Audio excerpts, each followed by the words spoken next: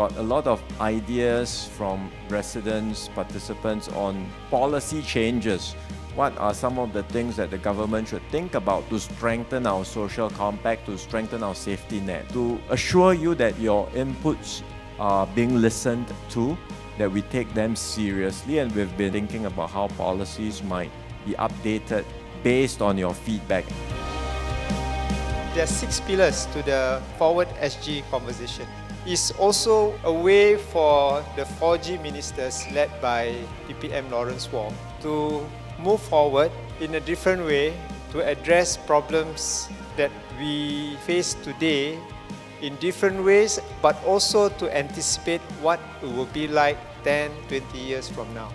And so the whole idea for Forward Singapore is to say that Singapore has reached a point in our development where we have to start thinking differently about what we get from society and what we give back to society in return.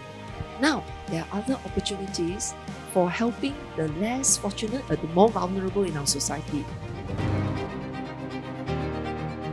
Having that kind of events more regularly within the community, I think that actually helps. We are going already on the right track. We are promoting multi-racial society.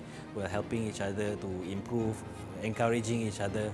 I think going down to the level to having that familyness. So what we are going to go forward is to really think about being inclusive and not think about how to put these people in very far away places we all don't see them. They should be among us.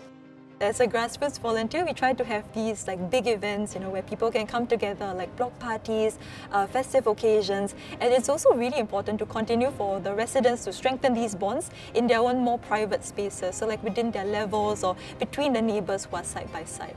Please step forward and join us in carrying out these projects as well. And the more we put into this compact, I think the more we will get out of it, and the better and stronger Singapore will be in the future.